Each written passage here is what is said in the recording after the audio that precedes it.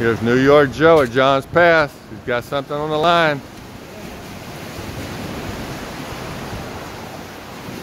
It's Monday morning. It's like October the 11th or 12th.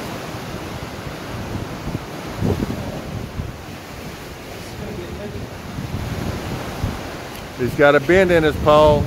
It's about 6:30, it's before daylight. October 2020, John's Pass Fishing Club. That's Video right. Photographer filming Here's the big snook. Here's the president of John's Pass Fishing Club. This will be his third fish. He caught two snook earlier.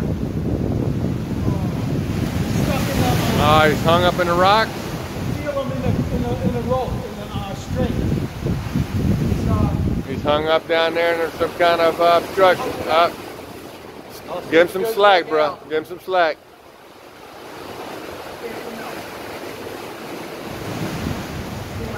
You're doing good. Keep that rod tip up.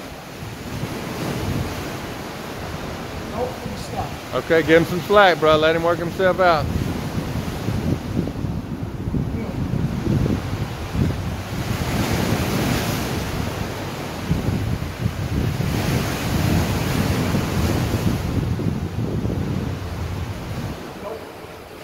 Slack. Let him go out.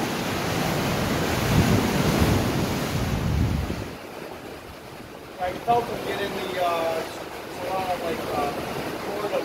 A lot of obstructions down there, a lot of ropes. dead bodies.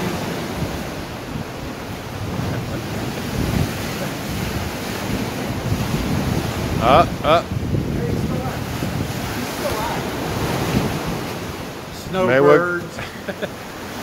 The good kind, the dead kind. He's still on. Is this your Yozuri lure? Yeah. He's got the $13 lure on. He's more worried about saving the lure than the fish. I care about the fish more than the lure. That's what he says on film. Stop. He might be, but... Broke it?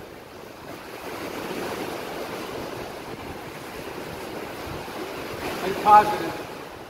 I don't think so. I know that. That's that area.